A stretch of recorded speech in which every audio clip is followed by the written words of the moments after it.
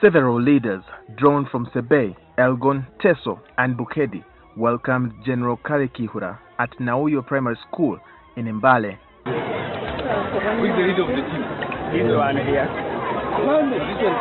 The president renewed Kayihura's contract as IGP for another 3-year term in May this year amid protests from some MPs who raised concerns about the rise in the spate of killings, crime, and police brutality. However, these leaders were quick to defend Kayihura's record.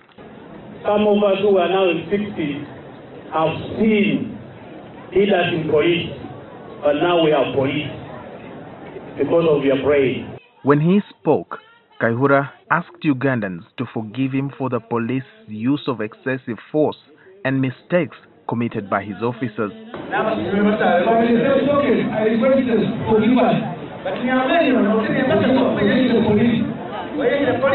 Forgive me.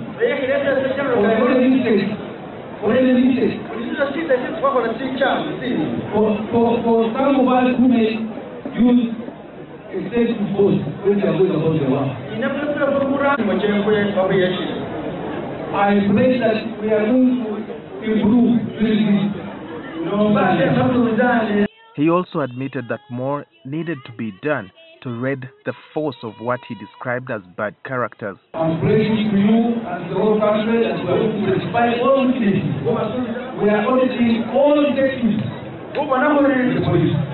On his reappointment for another term till 2020, Kayihura assured the people that he had the backing of the president. There is nobody who knows me more than but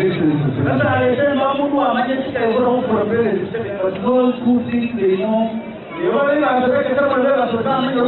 many times they focus on where we are based and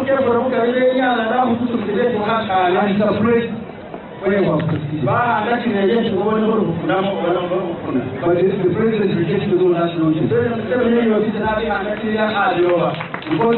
has the best sound judgment. Kayihura also committed to retooling officers in the force and strengthening the investigations unit during his 3 years in office. As part of the celebrations, Kayihura was presented with a sculpture of himself.